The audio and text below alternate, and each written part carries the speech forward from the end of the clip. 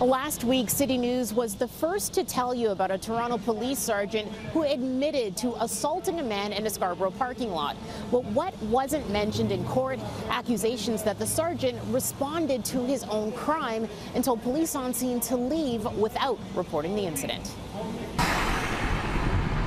Sergeant Robert Gowdy of 41 Division pleaded guilty to assault after he pulled over a suspected drunk driver and dragged the man to the ground. The incident happened in the early morning hours of Halloween 2015. Court transcripts say Gowdy did not report the stop, and at no time did he arrest the driver. Instead, he drove away in his cruiser and left as the man remained motionless on the grass. Gowdy said he believed the man was conscious.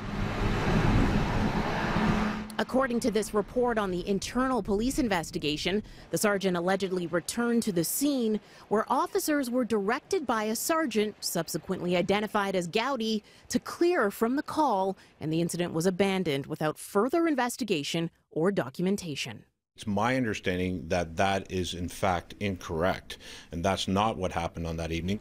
Police Union President Mike McCormick says allegations of Gowdy supervising the scene of his own crime have not been proven and will be addressed during the officer's police tribunal.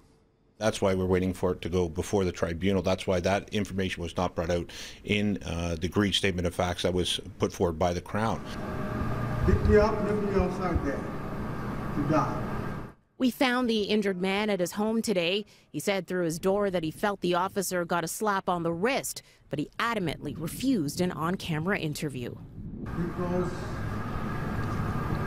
I'm afraid.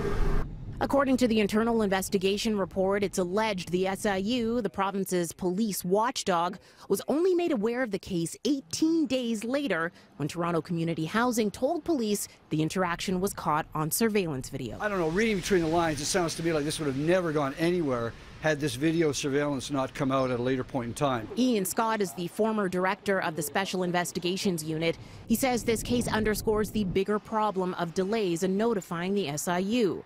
The report also alleges that at 4:13 that morning, Toronto Police Communications received a call about an officer assaulting a member of the public.